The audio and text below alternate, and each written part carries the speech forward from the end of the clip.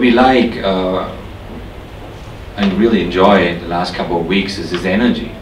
Is his energy to come back, to help out, you know, to constantly stay in the game. You know, he's not switching off at all.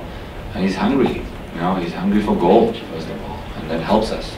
You know, so he has 2 more meals, you know, ahead of him. Any chances? And I think this is actually one good point throughout the tournament so far. We don't need many chances. I think, you know, once we are in the box, we are very clinical.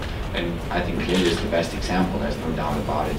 You know, take it seriously, make sure you're kind of not wasting anything there.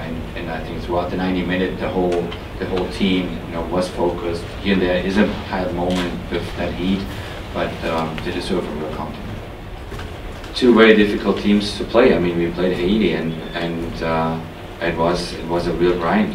There's a growing respect for us, and so we won't make it easy for anybody. So they're 2 very different teams in their approach, and therefore we're going to prepare the team the best way possible to get the next hurdle done as well.